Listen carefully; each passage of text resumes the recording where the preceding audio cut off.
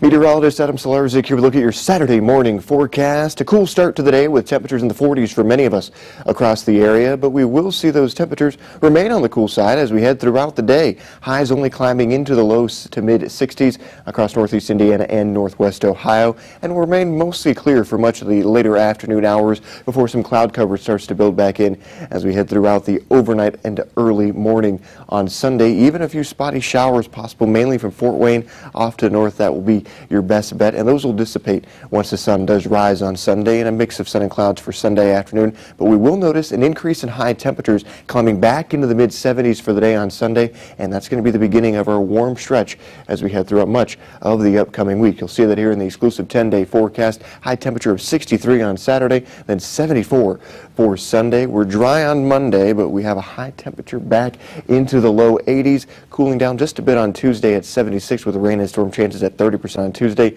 80 on Wednesday, and we hang right around 80 degrees as we head through Thursday and Friday with rain chances there at 30% all the way through Saturday, and we do start to cool back down a little bit for next weekend.